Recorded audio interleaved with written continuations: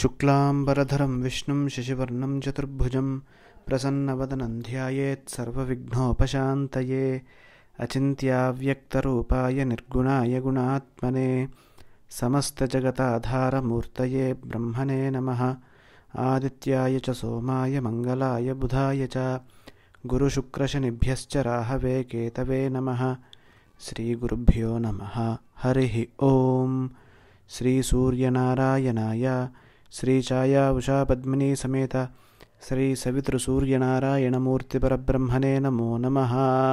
July నెల మాస ఫలితాలకి స్వాగతం. మీనరాశి వారి జూలై నెలలో ఉన్నటువంటి ఫలితాలు.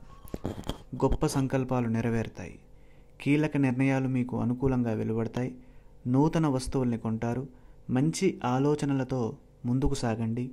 ఒక వ్యవహారంలో డబ్బు చేతికి అందుతుంది. బుద్ధిబలం బాగుంటుంది.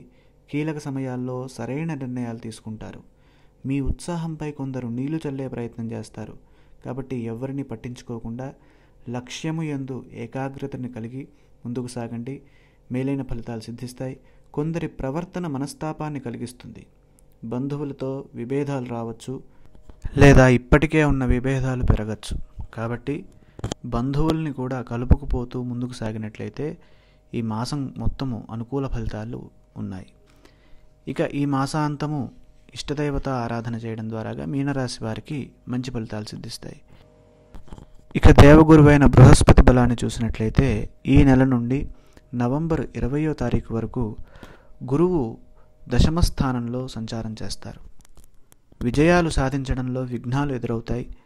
పరిస్థితుల ప్రభావం వల్ల పనులు ఆలస్యమయ్యే అవకాశం ఉంది. కాబట్టి దశమ స్థానంలో గురుబలం అనుకూలంగా లేదు కనుక తప్పనిసరిగా గురుధ్యానం చేసుకోవాలి.